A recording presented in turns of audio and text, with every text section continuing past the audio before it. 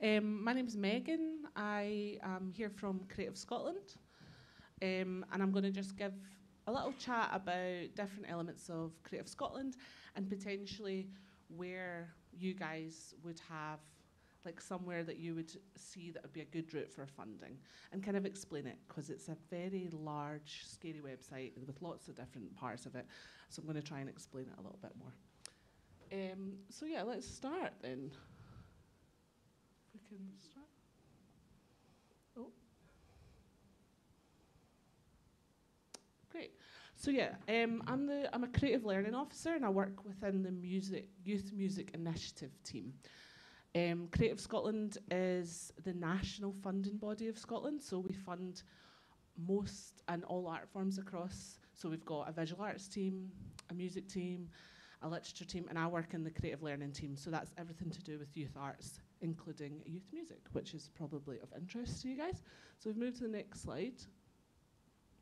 So to explain a little bit about how Creative Scotland gets all its money, we're partially funded directly from the Scottish Government, and that includes my fund that I manage, which is the Youth Music Initiative, and then we also distribute national lottery funding.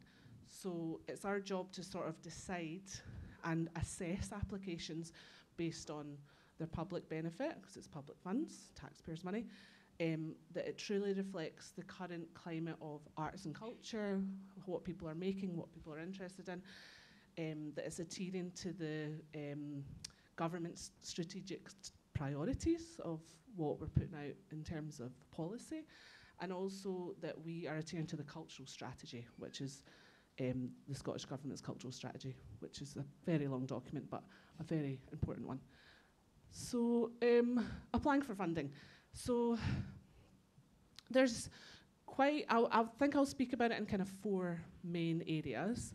When you're looking to look at funding, there's 2 different types of funds in Creative Scotland. There's the open fund, which anyone can apply for at any time.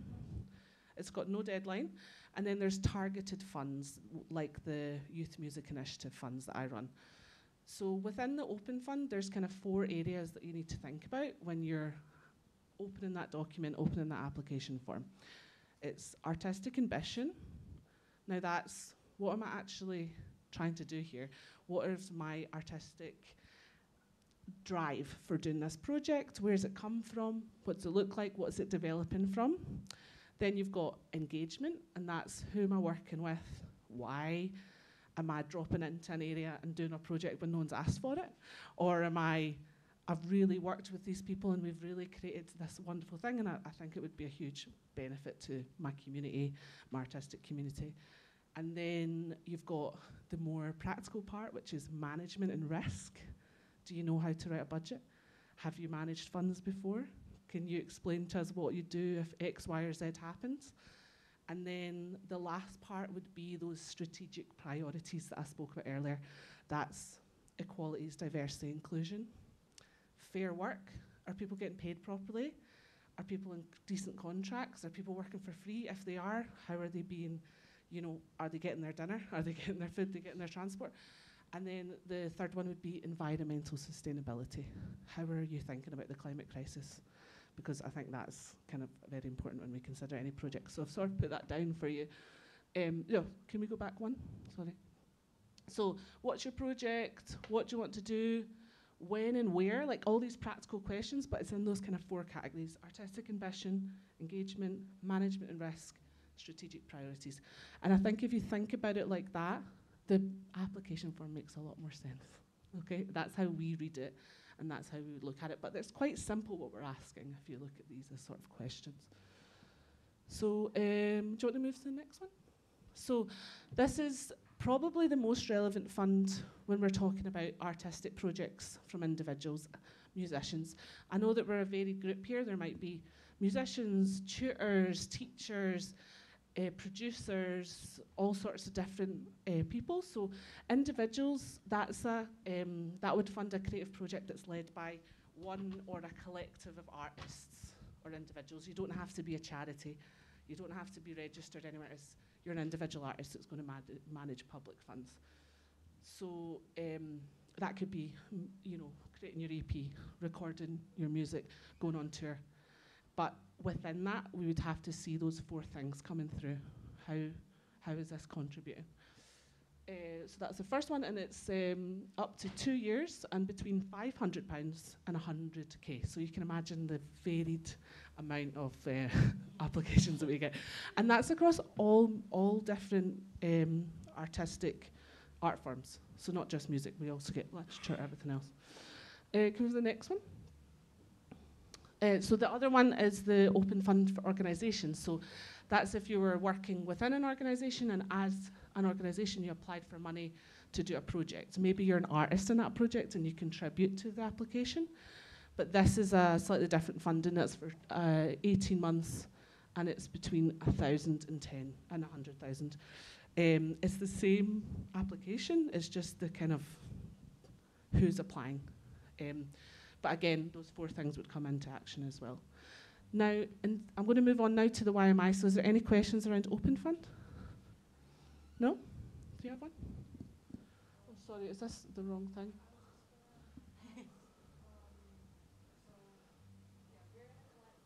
Uh-huh. Mm-hmm.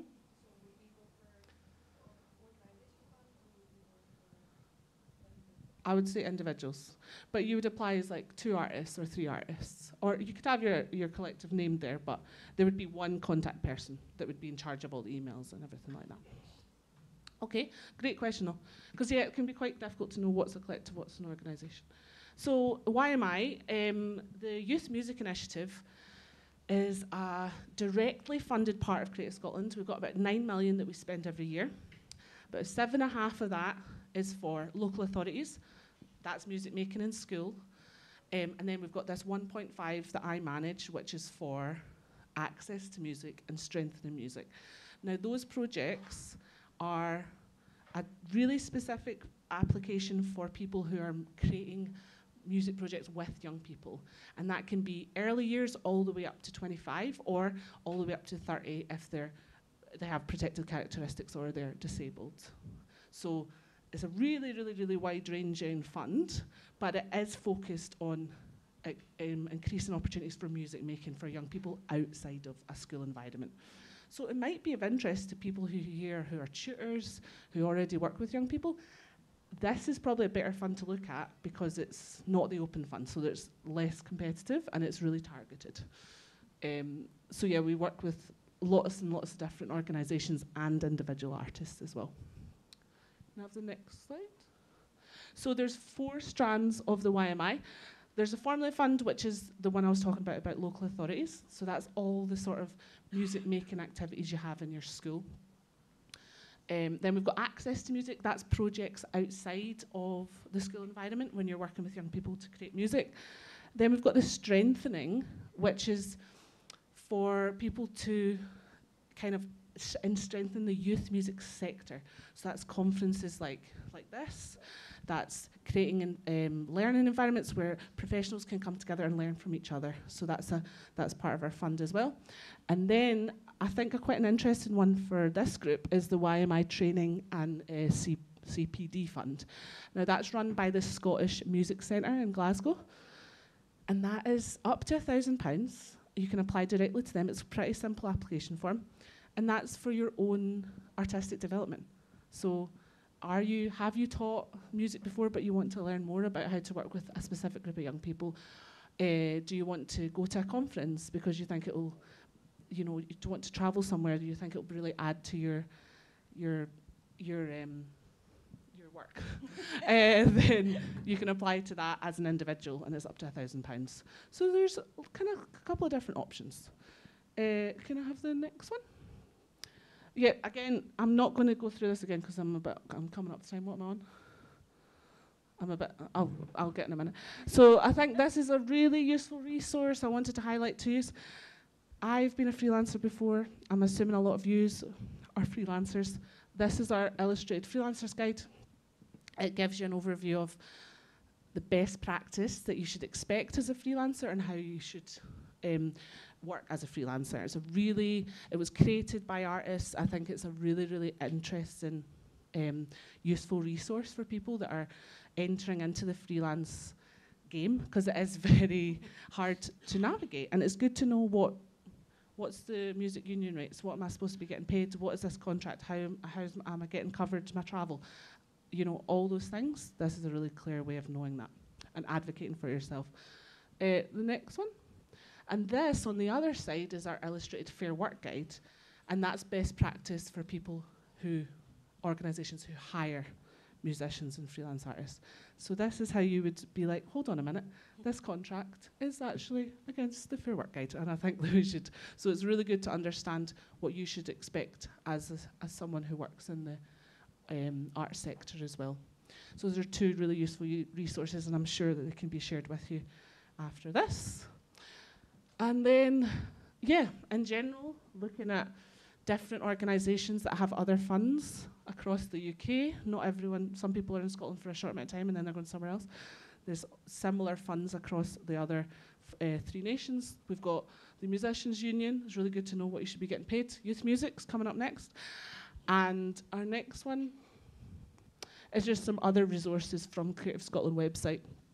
If you're trying to navigate funding applications, we do provide everything in plain text. We do sessions for people to try and really unpick how to do these applications, because it can be quite complicated. So I hope I've sort of explained a few different options that would be available to you, and yeah, we can take questions at the end. Thank you very much.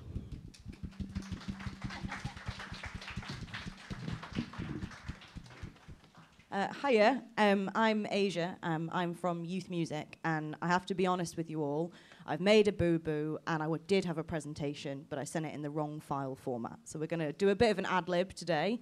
But just to sort of follow on, so Youth Music is a charitable funder. So similar to Creative Scotland, we provide grants to organisations and individuals to run music-making projects or to provide career development opportunities for young musicians. We've been around for about 25 years, and we do work across the UK, but we are primarily funded via the National Lottery through Arts Council England, so some of our funds are restricted to English-only organisations. But we did receive funding a couple of years ago, which has enabled us to sort of expand our reach into the nations, which is brilliant for me. I live in Glasgow, and it makes my job a lot easier.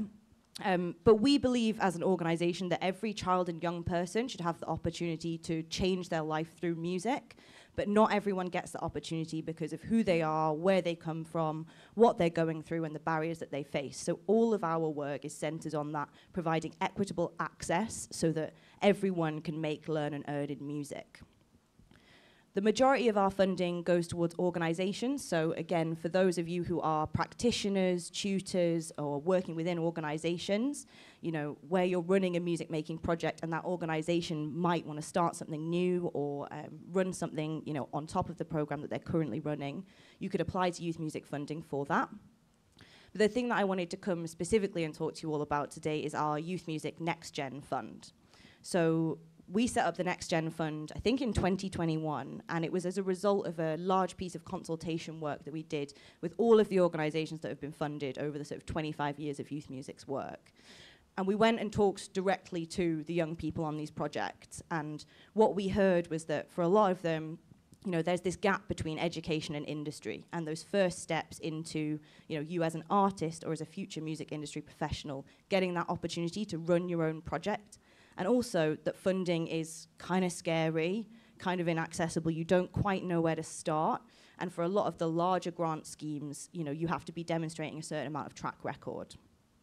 So we set up the Youth Music Next Gen Fund, and we've been running it, since 2021. We've done 8 rounds and have supported over 200 young people so far. It's targeted specifically at 18 to 25-year-olds or up to 30-year-olds if you identify as deaf, disabled or neurodivergent. And it's for you to run your own creative music project, whether you're an artist, a songwriter, a producer, or also if you're looking to sort of expand your role into sort of the music industry side or create your own music business. So you don't have to be a performing artist. You could also work in a behind-the-scenes role or want to develop that area of your career.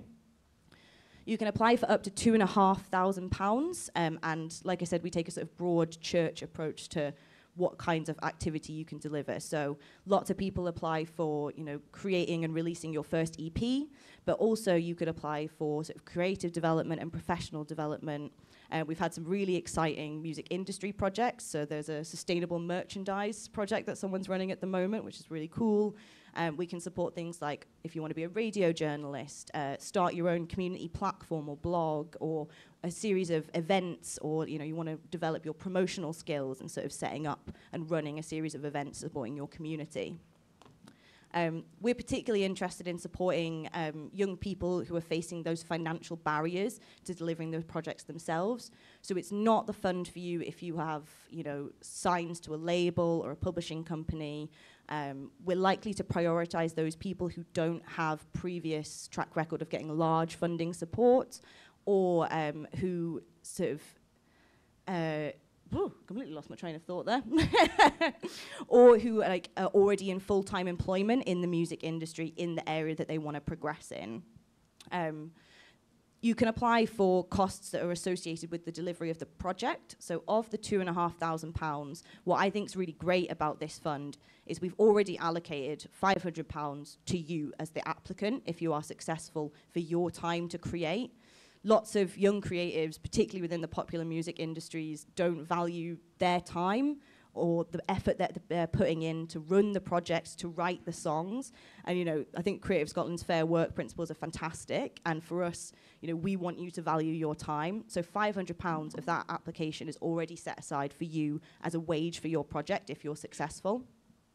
You can then apply for, cost associated with delivering the project, and we put some restrictions on certain areas, and that's because we want to encourage you to think about the sort of breadth of activity and your creative development through the project. So you can apply for project costs such as recording, mixing, mastering, session musicians, but you can also apply for marketing costs, and we cap those at £500, and that's because we want to encourage you to think creatively about how you're going to market yourself, develop those skills.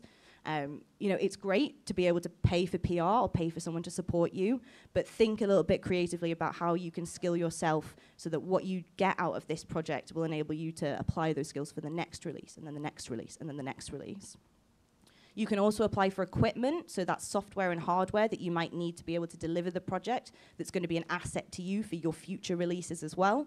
And again, that's capped at £500. You can also apply for training, so professional or creative development of up to £200, so upskilling yourself to be able to deliver the project. Travel costs, sometimes you need to bring collaborators to you. Sometimes you can work remotely, and I think we've all learned through the pandemic that sometimes you can get some really brilliant collaborations remotely, but if there are, costs associated with traveling, you can apply for those as well. And also, if you identify as deaf, disabled, or neurodivergent, there is a personal access budget that you can apply for on top of that £2,500, and that's for the costs that you need to be able to deliver the project. So that could be British Sign Language interpreters, personal assistance in terms of, delivering the work, and all of those associated costs. Kit asked whether we could talk about top tips a little bit in terms of applying for funding. And the first thing I would say is you're doing a brilliant job by being here, and come and chat to us afterwards. We want to hear your questions. We work in funding because we like, to be able to listen and support and help you write the best applications that you can. The second thing I would say for every funder is, go on the website, use all of the resources that we have, watch the videos, read the guidance, because it's really important that you know that you're the right fit for the fund you're applying for. And a lot of funders will ask you, what's your career history to date? What is it that you want to do? What do you want to get out of it? And so really knowing what the funder's looking for is great. And it also means that you're not putting in any applications where, unfortunately, you're ineligible. So we will all have things that we can't support. So for us, international activity we can't support. Everything has to be based in the UK. So just make sure that you've read through that, because unfortunately some people put applications in and they're ineligible and we can't support it. And then you've wasted all of that brilliant effort that you put together in writing the application. The other thing I would say is, really, really take the time to think about where you are in your career now and what the funding, the opportunity that's being presented, how you're going to deliver that. So thinking about who do you want to work with, how much is it going to cost you, what's the timeline, and what is it that you want to get out of it? How is this project going to enable you to make that step change, take you to that sort of next level of your career? And then think about making sure that you're telling that to us really clearly. So use things like bullet points, use things like, you know, putting in evidence that you've done the research, names, putting in the detail. You don't have to speak in sort of, you know, florid language when you're talking to a funder. What we want to know and see clearly is what you want to do, how you're going to do it, what's the output going to be for you. Another thing that is really important is a lot of funders within the music industry will ask for a musical link. Please make it accessible to us. The amount of people that send us password protected links, and then I'm like, we can't see that. And make sure that it's, you know, a really strong example of your most recent work that you're most proud of, and the thing that gives us, you know, gets us excited about the project that you're applying for. Like, we all love music, we all love working in it. So giving us a taster of what the project's going to be like can be really exciting. And the same thing around social media as well. Like, we don't expect you to have millions and millions of followers. We understand that you're at the very beginnings of your career, but showing us that you're an active music creator, showing us that you are doing stuff, you are constantly, you know, working and trying to sort of release things and figure it out, and, you know, that's what we need to see. We don't need to see big streaming numbers. We don't need to see the followers, but we just need to see that you're active and that you're committed and you're doing stuff. How long have I got? It's on now. But if you want to come and chat afterwards, we'll be around this afternoon, so come find us. Hello. If you could... Yeah, okay. So I'm Honey. I'm a music manager. I thought I'd give a little bit of background and then our experience with funding. We'll come on to that. So I became a music manager in 2021, a week after I stepped down as vice president of a social enterprise, and a week before I was meant to move to Malaysia. It was Leif, the artist that I now manage. He FaceTimed me, and he asked me a question that I'd never really considered. I thought he was going to ask me to, you know, help him plan a social media campaign, or just call me up and tell me a stupid story like he usually does. But he asked me if I wanted to manage him, and I said yes, because it felt like the natural progression at that point.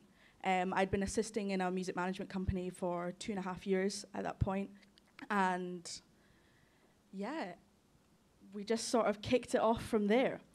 We then started discussing what his next project would be. He'd released 3 singles previously, and he wanted to release an EP, and it was going to be in a completely different genre, and we started having all these ideas spiraling around our heads.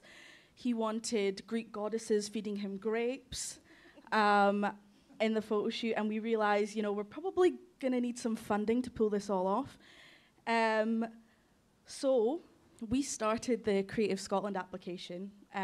We did it for the individual, and it's a pretty lengthy process, not to sugarcoat it. It's about a 40+ page application. I still have nightmares about it. But yeah, so we got, you know, brainstorming, discussing, writing, reviewing, and then eventually we got to the point where we finished the application. And it takes 8 weeks for it to be processed to see if you've been successful. So submitted it, and then sure enough, 8 weeks later, an email pings into my inbox, and I literally jumped to see if we'd been successful. And I read it, and there it was, application unsuccessful. It was like a dagger in my heart. But we took on the feedback, and we resubmitted the application, and then 8 weeks later, we then got another email through, pinged into my inbox, and our application was successful. So that meant, I'll tell you how much we got, because I feel like no one ever tells you how much money they get. They just tell you the range. So 500 to 100K it's a vast difference. And I think being a new artist, you're a bit like, well, do I just put in for 500 or like what are the actual costs that are going to go into this? So we ended up getting £14,000, and it was £1,000 less than what we actually applied for. So you're better to put in a higher amount, get given less. Yeah, because it is expensive being in the music industry, and we love funding. So basically, after that money came into our account, Leif was not automatically a superstar, but we're working on it. But it did get us to the start line to push his career. I would say that the Creative Scotland Oakland Fund for Individuals is probably something that you don't do right at the beginning of your career, sort of where you're at a point where you really need like a push and like a leg in. So yeah, that was able to get us to the start line to release our EP. And we realized that we needed to separate our dreams, which were headlining festivals and selling out tours, from our targets. So that was things like delivering and creating the EP, changing our distributor, and just doing a headline show as well. So we were able to deliver on all of those targets in 12 months. And I knew I needed to speak to as many people as possible as I could in the music industry to make that happen. But not only did this fund allow us to create this wonderful thing right here, it also gave us time to evaluate our artist business, as well as give Leif time to create and actually put out the EP, as well as it gave us space to fail. It allowed us to, reevaluate, really dig into what is working and what isn't working, and pivot and keep moving forward, which I think is really important. So some of the highlights from our funds is here. So these are some of the music videos that we were able to create. It's a 4-track EP. And we've got I Wanna Love. We actually filmed that in, what's the name of that place called? Vega. It's a bowling alley, a rooftop bowling alley in Glasgow. And you can't really see it there, but Leif is playing a keytar on his knees. And then this one was the Feel It music video. We did a short version because of our plagued TikTok generation. And he's a horse whisperer. And then we actually submitted our latest single to Spotify, and we got accepted to go and record it at Spotify Metropolis Studios in London, which was an unreal experience. Got to play Freddie Mercury's piano, and it was recorded. It's worked on and recorded by a guy who's worked with Kendrick Lamar, Ray. Yeah, he was super cool. And then the middle photo is Leif's headline show. So that was at King Tut's. It was a fabulous night. Yeah, it was packed. Everyone was singing back the songs. It was great. And then this was me at a conference down in London last year. And I found it super insightful to be able to go out and meet people from the wider industry as well. So that's some of the things that we've been allowed to do, which has been fabulous. And I'll finish on just, this is the EP that is now out. There is a QR code there, because never miss an opportunity if you would like to scan it and listen. But also, that QR code has a story, because I had it traumatized into me when I went to that conference that you should never miss an opportunity. A guy who booked for a stadium in Sweden ridiculed me for not having a QR code as my screensaver on my phone for my artist. So now it comes everywhere with me. And if you'd like to scan it later, I'd be more than happy to. Thank you.